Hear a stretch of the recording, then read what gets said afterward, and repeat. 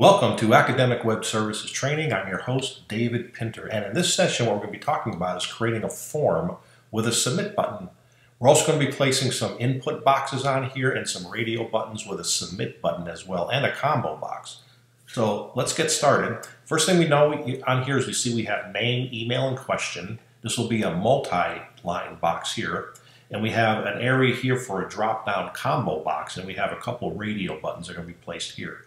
So how do you do that? Well, simply what I want to do is I'm going to come over here to the rectangle tool here, and what I'll do is I'll make that stroke color right here to be a black color, and then simply draw out a rectangle over here, just like this. Now what I'll do is I'll take that and I will duplicate it for the email and the question, like this. And I'll size that up a little bit, bring that down here. And then I'll just take another one of these right here and I'll just duplicate this and then bring it over to here to use it as our combo box, like that. Okay, make it a little bit wider, like this. Okay, like that. All right, and then what we're going to do now is, since we have these 1, 2, 3, 4 different boxes, what we need to do is make sure each one of those has the right, correct properties to them. So the first thing I'm going to click the first one, and I'm going to come over here to the Buttons and Forms dialog box palette.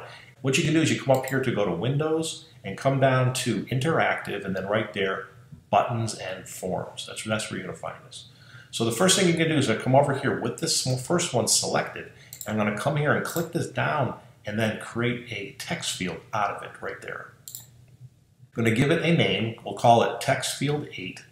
We'll click on the next one and we'll do the same exact thing. So come down here, make it a text field, and you notice that it gives it now text field 9. It knows, InDesign will know, that each individual box here has to have a different name. Or if I start typing in this one will start typing in as well. So we want to make sure they all have a different name right here up on the field. Okay, for this one right here, in the question, this could be a paragraph. So we want to make sure it's still, in fact, a text field, but we want to make sure that it is a multi-line text field, so you can put in paragraphs of text if you wanted to. Now down here, and it gives it the name, by the way, text field 10. Now this one is a little bit special. This is a combo box. So I'm going to come over here, click on the type flyout, and then come down to combo box right there. Now in this one, there are no items, so we're going to have to start adding some in. So the first thing you do is you just simply click in this little box right here inside the palette and just start typing different items that you want to place in as your favorite Adobe application. So I'll just type in Illustrator,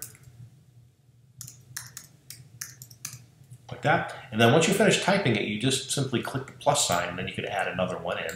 I'll type in Photoshop,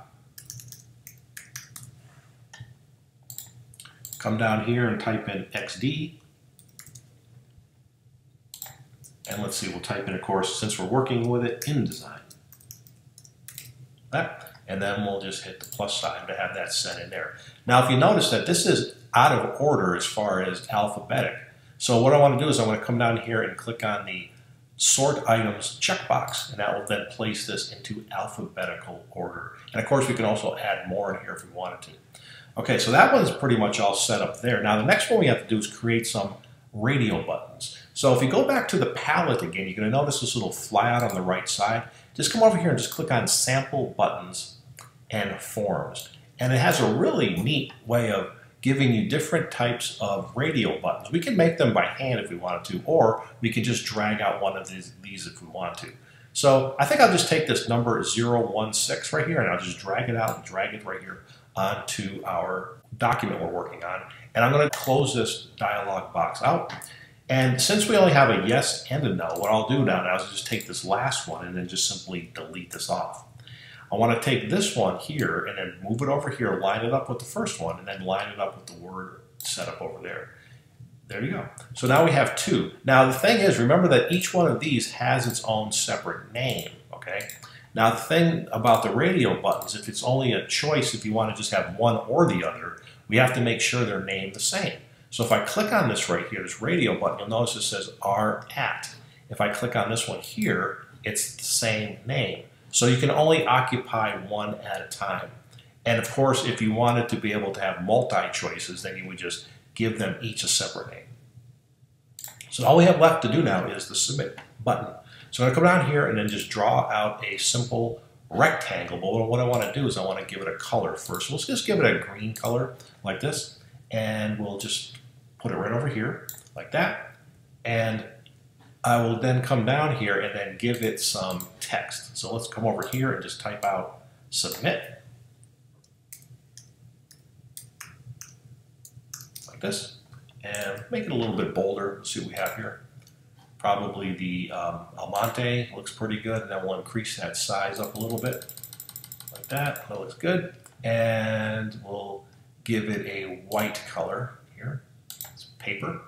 Like that. And then we'll take that and just drag it over here, right up on top of this button right here.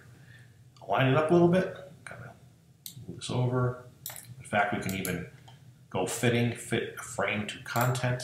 There we go.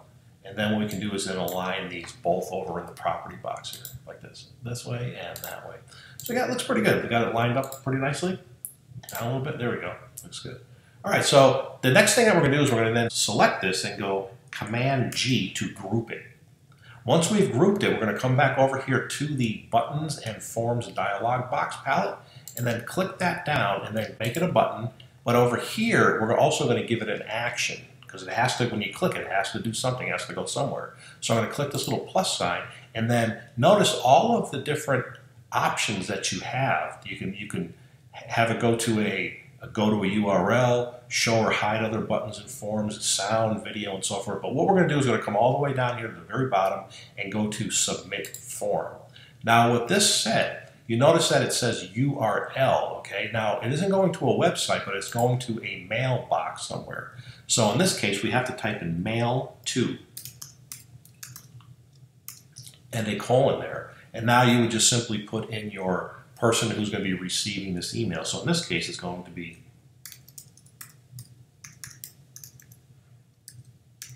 gce.com. So davidpinter@gce.com is where the end user, when they hit submit, is going to be going to that particular person. Okay, as far as the normal and rollover and click and so forth, if you want that to be a different color on a rollover, you just simply click this area here like this, and then double click the green button since we've grouped these. So the first thing I want to do is I want to make sure that's selected, come over here, and then just come and then give it a different color. So I'm going to come down here and give it kind of this light blue color as the rollover, like that. And then on the words themselves, I'm going to then give that a dark color, like a black. You'll see what that looks like. So we have a normal and we have a rollover like this. All right, now that's pretty good. So we have the email address in there and we have everything named properly. So now let's just simply save this and then export it out. Go to File, Export. And one thing you have to make sure when you're doing this is you have to make sure that you have this Adobe PDF Interactive selected. You can't have print, it's got to be the interactive. So I'm going to click there, and then I'm just going to just simply overwrite the one that we have on the desktop here. So I'm going to hit Replace, like this. And then keep the default settings, hit Export, and then what should happen, it should create the PDF, and then you'll be able to then open it up and take a look at what you have here. So this is looking pretty good. So what you would do is you would just simply start filling it out. Like that.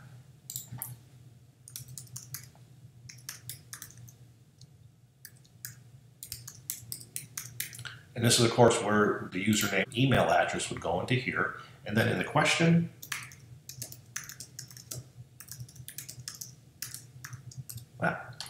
as far as your favorite Adobe applications, you can see the little flyout here for the menu drop out, and you can see now we can just select one of these. As far as do you like our product, yes or no, you can only click one at a time, like that, like that. And then finally, then hit the submit button.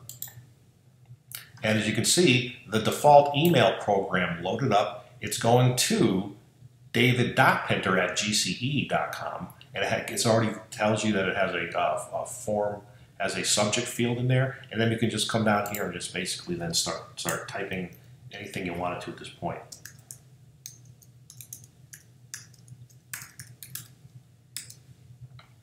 Okay, and then you would just simply then just send it out.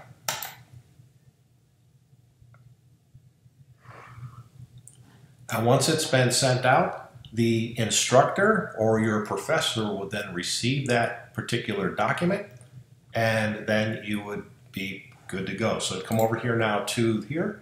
There, in fact, there it is right there sitting in my email, and there it is. How's it going?